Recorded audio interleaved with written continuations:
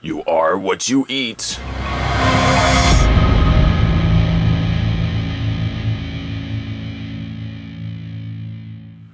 Today we're going to be feasting on the NECA Toys Nightmare on Elm Street Part 5, The Dream Child, Chef Freddy.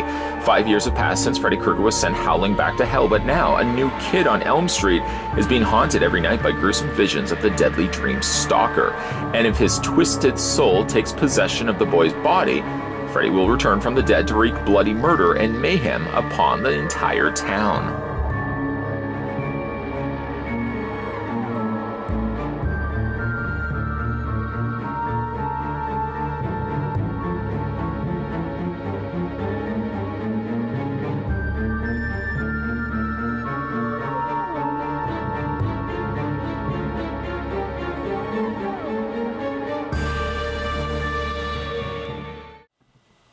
Let's figure out how tall Freddy Krueger stands, and for that we're going to take the tape measure, the Ultra Measuretron 5000, and we're going to put it right to the top of his head, right about there. The tape measure tells us that the figure stands at 8.3 inches in height, or in centimeters you would be looking at 21.1 centimeters. Let's have a look at his accessories. First things first, Filet de Barbie. Recreated here is Greta's, of course, the leading up to her demise, and displayed in front of her, despite for the fact that she's not hungry, is this filleted Barbie in which Freddy will, of course, feed her, and she gets quite substantially full, and, well, we know, unfortunately, Greta's poor fate. It's a nice recreation of the tray that was in the film, although there is a slice, I believe, in the film, in which, of course, he's pulling it from. There is no slice, unfortunately, here on the Barbie doll, but still, nonetheless, it's still pretty neat. You've got some apples there, and it looks like some carrots and whatever else that they've put on the tray itself. I do like also that the tray has a lid, so if you wanted to display it, say, for example, in Freddy's hand, you can technically do that. The fingers, the thumb as well as the four fingers, are closed shut, so you sort of have to pry the fingers away from one another. And I find it's easy just to loop it on his thumb first, and then from there you can bring it up around his fingers. It doesn't quite fit the four fingers, but at the very least you can angle it up, and he does fairly successfully hold it up as if he's lifting up the tray. This, unfortunately, doesn't really have anything that can support it. It should have come with, like, the little wheel cart that you could have put the tray on top of, or something that, you know, because there's no real means for him to properly hold it. So we'll put that to the side. We'll take the tray off. Nice touch to include the tray, and, of course, the little Barbie doll. Freddy also comes included with a chef hat. And the chef hat, for the most part, is pretty easy to get over to his head. I don't believe it's intended to fit over top of his ears, and it would be a little bit more of a struggle to get it over top of his ears, so it's just easiest to put it over top of his regular, just his straight out head. And it does look quite nice. That is unfortunately where all the accessories stop, and part of me feels as if, oh, and actually one last thing too. In theory, just in case somebody was questioning it, in theory you could, like on the packaging it shows him actually holding the tray. I just want to show you it's not the easiest thing to do. It's more so just sort of a balancing act of balancing it on top of his claws. But he doesn't really hold it. In theory he does, according to the packaging. I'll show you that in a second. But in case somebody was wondering, he doesn't really quite hold the tray in his hand properly. Now, speaking of his hand, this is one thing where I wish NECA had included a secondary hand. This is such a pivotal scene, Freddy specifically dressed like this, and yet I feel like they left one crucial element out of this figure release, and that is the changed out spoon claw that he ends up using to feed Greta with. These two fingers are put together, and there's a spoon in the middle that, of course, has the innards, if you will, of the Barbie. And unfortunately, they didn't include it. They only give you just his regular glove. I don't know why they wouldn't have given you a secondary glove that would have had, I think it's actually between these two blades here, has that spoon in the middle of there, and yet they've left it off. I don't really know why they would have left it off, because again, it's relative to the scene. That's how he ends up giving food to Greta. It's not simply just putting it on his finger and shoving it in her mouth. No, he's actually got like this little spoon, but they've left it off. I don't really know why they would have done that. So that's really all you get for Freddy's accessories. Adequate amount of accessories. At the very least, he comes with things that would make sense, crucial to that scene, but then missing the very obvious thing, and that being the gloved hand with the spoon attachment. I don't really know why they left that off. Let's bring in the packaging like I always seem to do for the retro cloth figures. There it is right there. Looks good. Right even there. There's the spoon. And yet they've left it completely off. It's interesting as well that there's baby Freddy there in the background. I like that. And there is the split open Barbie in which he's feeding Greta from. But right there, there's the spoon. Yes, I unfortunately cut it deeper than I really wanted to when I cut open the clamshell to get Freddy out. But there's the spoon right there. I don't know why they left it off the way that they did.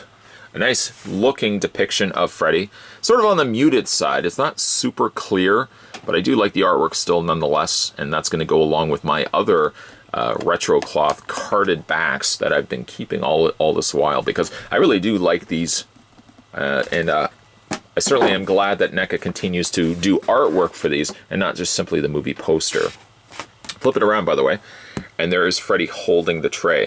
Now, you saw there's not really an easy way to recreate that. It's almost as if they didn't have the same Freddy glove underneath that, and maybe he had just a flat palm you rested the tray on top of. That one blade just doesn't allow you to hold the tray.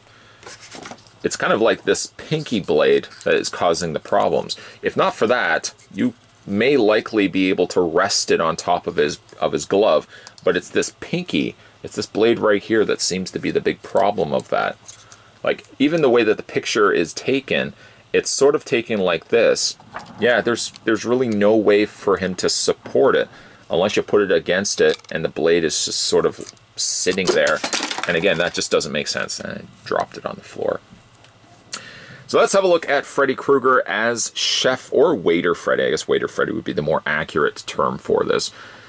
He is wearing his waiter outfit, of course, in black pants and a very frilly top with cummerbund featured down below. I do like that they've added some Freddy elements to it, so like the cummerbund is a nice dark cranberry red. Even like the frill, the trim around the frill is colored in the green, the alternating green, the red, the green, the red, just like a striped shirt. And speaking of stripes, of course, he's got the stripes there in his tie. As for the head sculpt, I do like it. I mean, this is sort of one of those head sculpts that could really be mixed and matched with the other head sculpts that we've gotten from retro cloth Freddys before. It doesn't necessarily scream, no pun intended, the Waiter Freddy from Nightmare on Elm Street Part 5. It sort of is just a generic Freddy.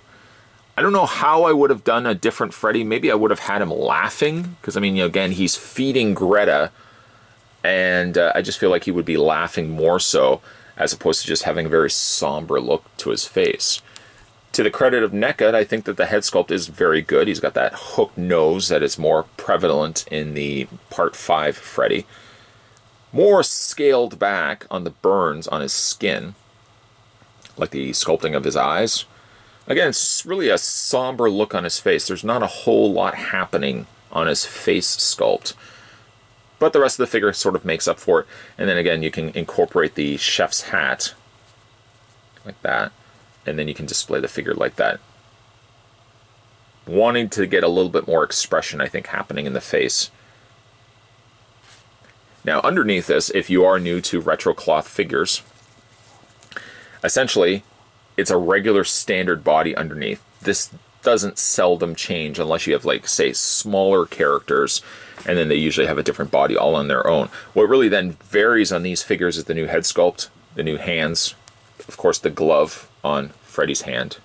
One of my favorite gloves, by the way, is the Part 5 glove. I like the burned etchings that they've got on there, the fingers. I think Part 4 and Part 5 are my favorite gloves. What's your favorite glove? Let me know down below. Detailing is nice, and the paint is good on the glove. Just a missed opportunity, I think, in all honesty, that they didn't incorporate the spoon. And the spoon, maybe with some, you know, the Barbie innards inside the spoon probably would have gone a long way as well, instead of just giving us defaulted glove. I mean, this glove, I've talked, I know, so much ad nausea about this glove already, but this glove makes like 1/10 of a second of an appearance in the film during this scene. He starts with waiter gloves, and then he immediately brings out the glove, and then as he lifts it up in camera, then he's got the spoon in there as well. So like, this glove makes such a very limited amount of screen time. Again, that's the route that they went. But we again continue to look at the underbody there of Freddy. Nothing is different from really the other retro cloth figures. The boots, you could easily argue that the shoes are exactly the same as, say, a Jason figure or whatnot. Still wish that they would switch the pin option out for instead of ball joint. It does allow then the feet to have a little bit more posability for them. If I like lift the legs up, just like that, you can see that the feet always seem to be on angles. I've mentioned this over a couple of reviews already of the retro cloth figures, but they never seem to sit possibly as flat as they could. This could easily be eliminated by having these just simply ball jointed. If you ball jointed them, then you'd be able to have ankle pivots, you'd be able to rock it back and forth. As it currently goes right now, all you're really getting is just standard swiveled legs. That's it. There's a little hinge on the foot, and that's all you're really going to get from it. Speaking of posability, Waiter Freddy, his head rotates all the way around, and it hinges up and down. He does not have much in the way of a crunch in the torso. However, you can rotate the waist. The arms do hinge out. This one arm's a little on the stiff side, and you can rotate the arm around as much as you possibly can get it before, of course, the fabric starts bunching the shoulder area, and it does limit and tighten the area in which then you can move his arms. He does have a bend at the elbow, and you can rotate either of the hands, this hand or this hand, as you can see. And the legs split. You can move them forward, you can move them back. There's a top swivel cut, but it actually swivels right where it connects to the top. It's not on its own hinge, like there's no swivel right here. It has a single bend at the knee, and as we've already discussed, he's got a hinge in the foot. So good looking Freddy. I don't feel 100% that he captures this scene as good as he could. There's a few little hiccups, I would say, that NECA has incorporated to this figure that has me sort of scratching my head thinking, well, if the scene is this way, describing it in my head, if the scene looks like this and it's playing out in my head, I don't know why they would have chose this head sculpt, and I certainly don't know why they would have changed or chose this glove and not changed it instead for the spoon hand. Spoon hand makes sense. That's the part that was in the movie, and yet this is the glove hand that we got instead. Doesn't really make much sense. Now, I feel it would be safe to say that most people don't care for Nightmare on Elm Street Part 5, considering it to be the lesser, lackluster sequel of the franchise, and I will admit, it may be not as good as Part 3, and certainly not as good as Part 4, but I still have a soft spot for Part 5. Maybe due to the fact that I'm a big fan of Alice. Most people usually gravitate towards Nancy. Personally, I'm an Alice guy myself, so she's my favorite character from the franchise, so I'll usually watch Part 4 and then immediately follow it up with Part 5 because the timelines are so close together. The unique concept of her being pregnant and the baby being the one that's having the dreams was neat, although I didn't feel like it fleshed itself out perfectly. Certainly by the end of the film, it sort of didn't make much sense that it had to collect souls and then Freddy was going to come back. Didn't quite understand how that was all going to gel together. But speaking of this figure, Waiter Freddy stands out to me as one of those notable looks for Freddy Krueger. In fact, often at times I think more of Waiter Freddy and the death of Greta Gibson before I think of Tuxedo Freddy, which happened to also be a retro cloth figure that we got from NECA Toys before. I like this figure quite a bit. I do feel, though, that we may never get this guy in an Ultimate 7-inch version, but then again, NECA has surprised me in the past by delightfully releasing these Ultimate figures. So maybe we may eventually get ourselves a Waiter Freddy in plastic form, not retro cloth form. In the meantime, though, we can appreciate for the fact that because NECA is using the same mold for all these retro cloth figures, they're quicker to release these ones than they would release a brand new mold of Freddy Krueger. That being said, I like this figure, and I like the accessories that he does come with, but I feel like the face could have been a little bit more exaggerated, and the one thing that's missing from this figure being perfect is the fact that they didn't include the spoon glove. I mean, it's such a pivotal thing in that scene. Greta dies because Freddy is overfeeding her from the spoon in his glove, and yet they've left it off completely. I like that they include the Barbie, but I feel like they missed their mark by not including the spoon in Freddy's glove. I guess this could be something I could fix and remedy by just taking a little bit of like a putty and sculpt out a spoon, but I feel like that's something that NECA should have included. If they wanted just to give him a glove, that's fine. But they should have also given him an alternate glove as well that would have had the spoon molded to the two blades. That's just my opinion. I still like this figure quite a bit, and I hope down the road, fingers crossed, NECA will give us an ultimate version of this guy as well, with maybe the corrected spoon that this guy should have had right from day one. If you guys are interested in picking up retro cloth Waiter Freddy, he's currently available now in comic book stores. In fact, he just came out.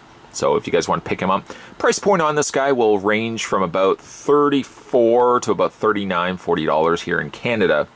Might be a little bit cheaper in the US, might be a little bit more overseas. But if you guys have picked this one up for yourself, let me know down below what you think of the figure. Do you feel like he could have been a little bit better, that being in his face sculpt? Do you like the face sculpt on him? Do you feel like he should have had the glove hand with the spoon? These are all things that I love when you guys weigh in on down below in the comments section. I always look forward to reading new comments. And speaking of which, if you are new to this channel, let me know down below. Just say hello and we'll chat. We'll chat for a little bit. I always try to do my best to reply to all the comments that you guys leave down below. So if you guys are new or if you just would like to discuss anything, specifically maybe even like this figure, let me know down below in the comments section. And I always like reading new stuff from you guys. Speaking of new stuff, speaking of a whole bunch of new things, new videos, of course, will always be coming to this channel. The best way to guarantee that you haven't missed out is by checking the videos section on the home page. Just swing on over. As soon as you're finished basically watching this video, click the review spot logo or the name underneath there, and it'll take you right to my homepage. And then just check out the video section, see if there's anything you may have missed along the way. We're gonna have a look at some more NECA goodies in upcoming videos, so stay tuned for that. Thanks for watching, guys. I'll see you next time.